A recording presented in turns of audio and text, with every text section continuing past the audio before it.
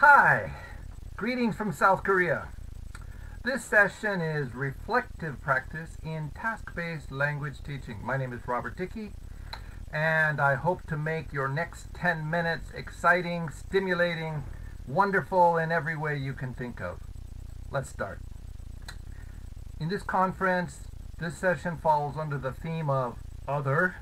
We're talking about reflective practice, and we're talking about task-based language teaching, which is probably better known as task-based language learning.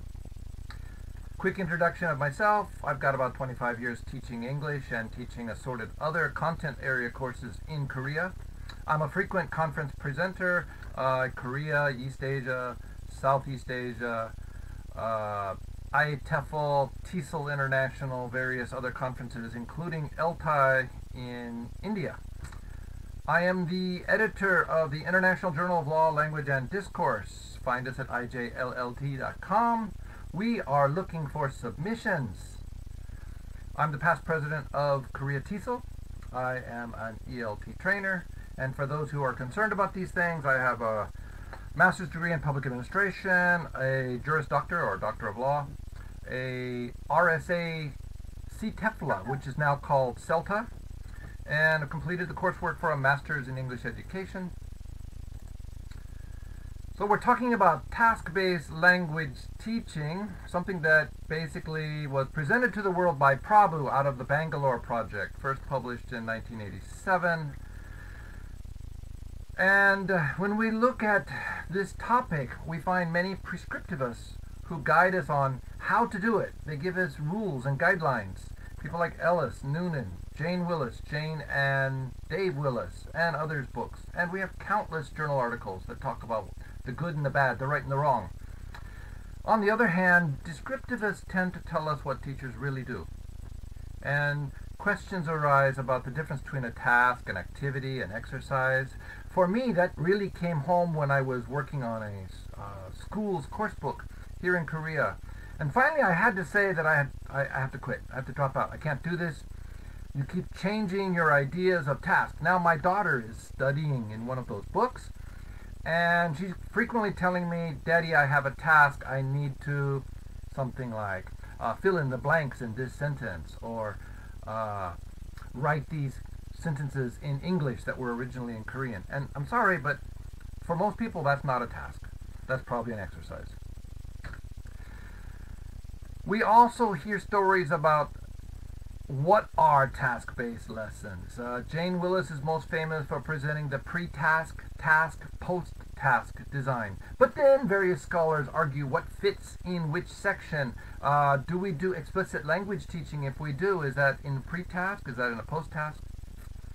We have various types of tasks. David Nunan presented the idea of real-world tasks, tasks that emulate real-world situations, that when learners do this, they understand that they're doing something in practice for the real world. Nunan also offered the idea of a pedagogic task, something that's not tied to the real world. Learners understand they are practicing English. Now, personally, I think that gets more closer to maybe an activity or an exercise. I'm not really sure, but, I'm not arguing with David Nunan.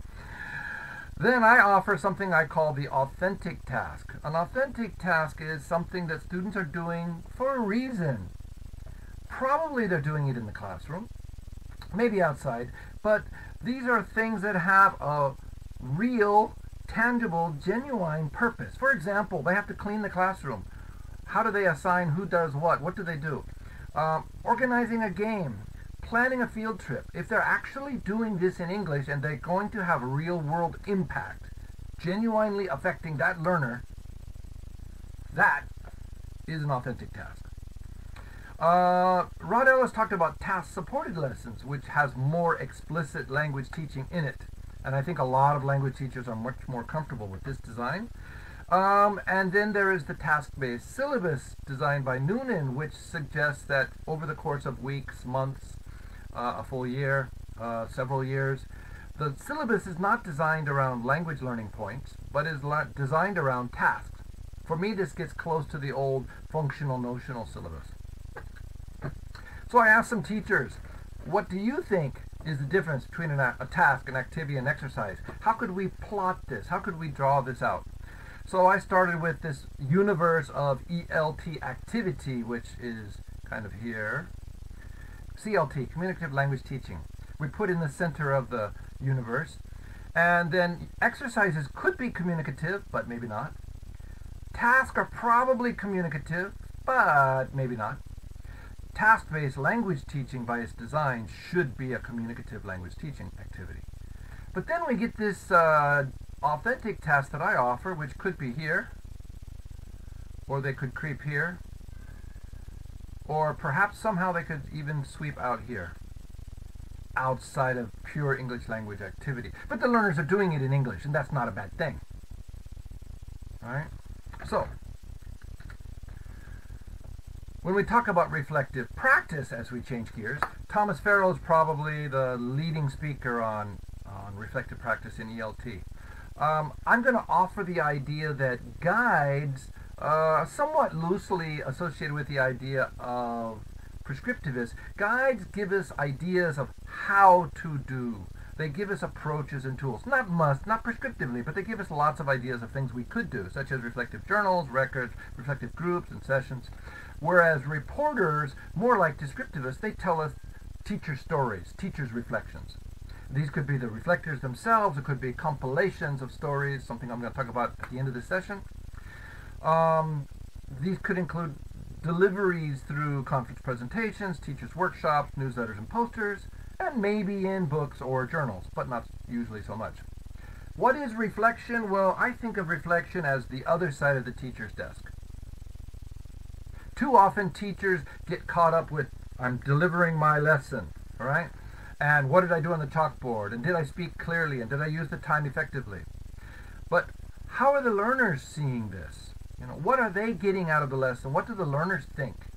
Now, we as teachers need to spend more time thinking about the learner's perspective. Sit in the learner's chair. Reflection is not something admin says you have to do it. I mean, it could be, but the goal of reflection is that I'm doing it for me. I'm doing it for my benefit as a teacher. So when do we do reflection? Well, there's three different main themes out there right now. Traditionally, people talked about reflection on action. Okay, this idea. That reflection was about how I did, what I did, why I did I do well. But nowadays we're also talking about things like reflection for action. Preparing before the class. What do I hope to accomplish? How will I accomplish it? How will learners think about this? And then reflection in action is in the heat of the battle, at the heat of the moment. But of course we have lots of scholars, so there are various interpretations on what all these things mean. I want to suggest that as part of our reflection, we build that into our lesson planning. Not just the template that the school requires us to do, but our genuine lesson planning. I use a template with my learners, with my future teachers, where I require them to write down what the students are doing at any given moment in the lesson as they plan it. What are the learners doing, and how do we assess what they're doing? As well as thinking about things like, what is the motivation for learners in this class? What are our teaching aims as a target language and as any other content? Is it a content-based class? Is it I'm trying to prepare students for tests? What are other aims? Any assumptions? What students know or don't know? What do we expect for problems? What kind of problems do we expect? These are all things that we need to be thinking about before the lesson. So reflecting on task-based lessons, I'm looking for new insights. Every teacher should be looking for new insights from their own classroom as a teacher, and they should be looking for new insights from their learners in their classrooms. And these insights should impact the teacher's future lesson development. They should be impacting what they expect from learners when learners are doing their activities or tasks. The reflection should improve a teacher's self-worth. They should improve teachers' empowerment. We're not doing this for other people, we're doing it for ourselves. Thus, basically, I'm suggesting we're looking at kind of a push and pull in reflection. The classroom task drive teacher's reflection. That classroom task drive learner reflection, which then if the learners tell the teacher, that drives the teacher's reflection. that teacher reflection is driving the tasks, and that reflective practice during the task. Teachers aren't supposed to talk too much during the task. They're supposed to be helpful. So at the same time, I can be thinking, how is this working? How are learners working? Was this the right lesson? Was this the right task? Do all the learners get this equally? Do I need to differentiate? What do I need to do? So, in closing, I'm looking for stories.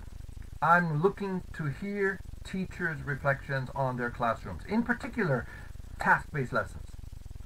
Especially, I'm looking for short stories of 100 to 200 words. And those can go in the book along with your name if you want it. Don't worry about perfection. We have time to refine, to fix the language, to fix the form, the style. Right now, we're just looking for ideas. If you want to share, please contact me. My name is Robert Dickey. You can find me at robertjdickey@yahoo.com. If you want to know more about me, you can take a look at my academia.org page, academia.edu page. And please enjoy the conference. Have a good day.